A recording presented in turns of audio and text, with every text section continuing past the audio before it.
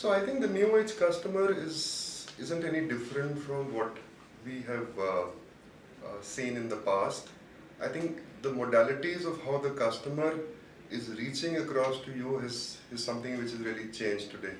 Given that there is so much of influx of social search on digital and likewise other channels on retail. So today you cannot really perceive and have a perception of how the new age consumer, as what you may call, is trying to reach you.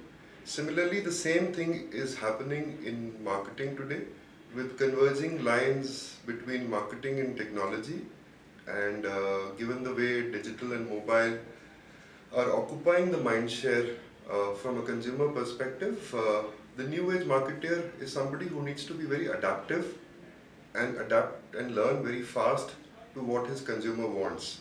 And that's something which is not going to remain constant like the earlier days of above the line, below the line and digital medium. So it's the lines between all three of them have blurred, and you need to be omnipresent and adaptive to what your customer wants.